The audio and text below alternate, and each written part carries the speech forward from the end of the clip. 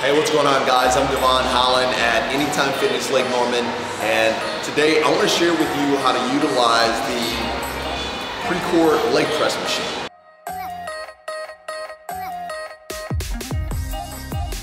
All right, let's get started. Okay, so to get set up on this machine, you're going to want to put your feet right about shoulder width apart. So you want your toes pointed out slightly or straight, and you want your feet width about shoulder width and with your knees out as well.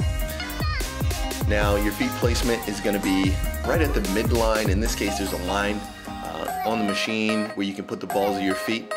To deract the weight, go ahead and twist the handles in toward you, and that'll allow you to slide right past the rack. You don't want to hit that rack. All right, let's get started on a couple repetitions.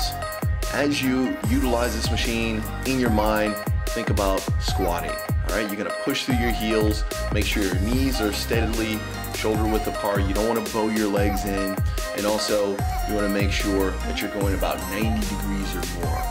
All right, in this case, we're going about 90. Try to go a little bit deeper if you can, but make sure you're not bringing your lower back or your butt off of the seat. All right, you want to prevent doing that.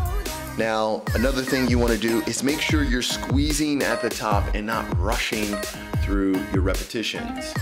Go nice and slow to moderate speed or tempo, and make sure that you are engaging the muscles. All right, go ahead and rack the weight. Get ready for your next set. Thanks for watching.